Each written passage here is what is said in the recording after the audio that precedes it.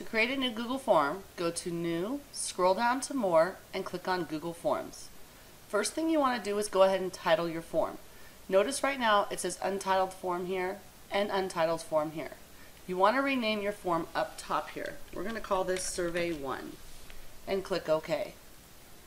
Now you'll notice it also changed our name right here. But here's an important thing to know. If you come in here and now change this name again, notice when I click Done, it will not change the name of my document. So just know that these two items are separate once you name your file. You have the option here to show progress bar at the bottom of form pages. This option only works if your form is more than one page long. This is an advanced feature we'll talk about later. Right here you'll see the title of the form. You can change this at any time. Underneath is where you have form description. This is where you can write additional information or directions to your viewers of your form. We'll go over each of the things within Google Forms in more detail on the other slides and in videos, but I'm just going to give a little brief overview of what you see here.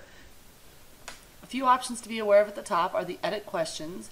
Click here to change your theme. We're going to cover that in another tutorial. You would click here to view the responses to see what people have actually typed into your Google form. Here's where you would go to see what your live form looks like to your viewers.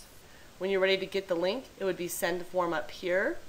And then here are all the area for the questions to add additional questions. But again, we're going to review that in another video. Just wanted to give you a quick overview on what you're going to see coming up.